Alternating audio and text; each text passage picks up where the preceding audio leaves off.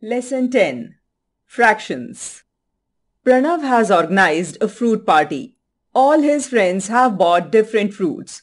Look at the fruits. Which fruit do you like to eat the most? When you cut a fruit in two parts, how much is each part? 1/2. When we divide something into two equal parts, each part is called a half. Half means 1 out of 2 equal parts. Half is written as 1 upon 2.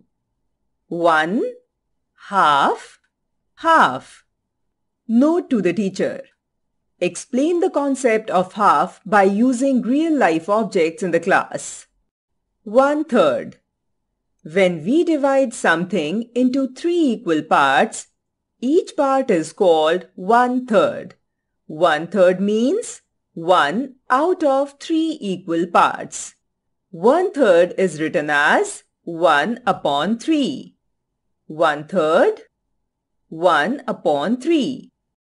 2/3. When we divide something into 3 equal parts, 2 of the 3 parts taken together is called a 2/3.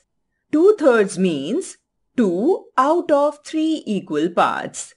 2/3 is written as 2 upon 3. 1/4.